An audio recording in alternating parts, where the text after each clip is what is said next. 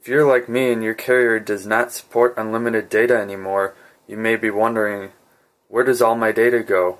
Well, if you use Facebook a lot, that might be where it's going all. So, let's take a look at how we can save some data by using Facebook. So here we can see, as you scroll down, a video automatically starts playing.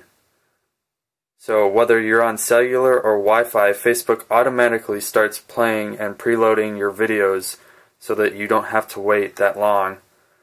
Now, if you don't have unlimited data, that's not going to be a good thing because it's going to eat up your data very fast and you won't have anything else to use it on. So, in order to fix that problem and to have Facebook not load videos automatically, especially when you're using cellular data, you just go down to More in Facebook and you scroll down to the bottom. Then you click on Settings, and then you're going to click on Videos and Photos. Then from here you can see that it says Autoplay, and it says Smart Autoplay, which means that it's going to be playing the video for you automatically so you don't have to worry about waiting for the video to load.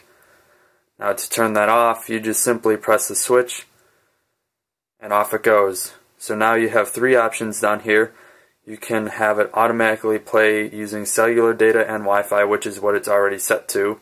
You can have it use Wi-Fi only, or you can have it never play the video automatically, which will save the most data, but for now we'll just switch it to use Wi-Fi only, which is what most people would do because you most likely have unlimited Wi-Fi.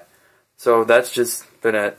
Just a short video on how to change your settings around so that way you can look at videos without using up your data, load them when you want to, not when Facebook wants you to. Hope this helps you guys out.